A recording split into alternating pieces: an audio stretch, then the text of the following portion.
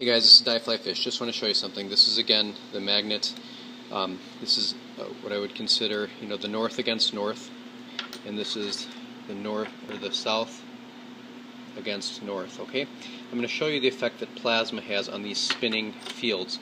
So again, we have the combined north against north with the scalar center, and the south against north here. I'm going to do the south against north, which is the normal conventional block wall here first. And you'll see how plasma affects the spinning rotating magnetic field. So I'll get this going here, and I have a little spark gap, and I'm going to spin these neodymium magnets in the spark gap. Alright, ready? So here we go. As you can see, it's hitting the top and the bottom magnetic fields, the north and south, simultaneously. If I place it in there, you can see how far it's spreading out, okay?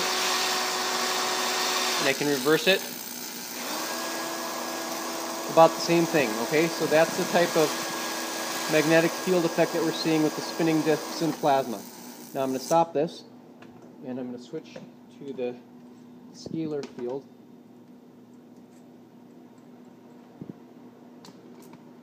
Again, this is north against north. We're going to put it back in the plasma field itself, and I'll have you notice the definite difference that it makes, okay? Now, notice, we're seeing all the energy appearing to go in between those two magnets, but it has definitely a different effect in both the forward and backwards, so the distribution of these charges is definitely affected unless you take it all the way to one side, or if you take it all the way to the other side.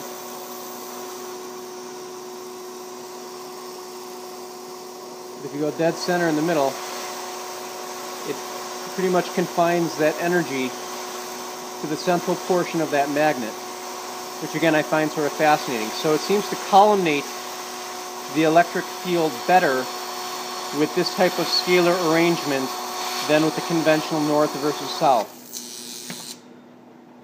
Thanks for watching.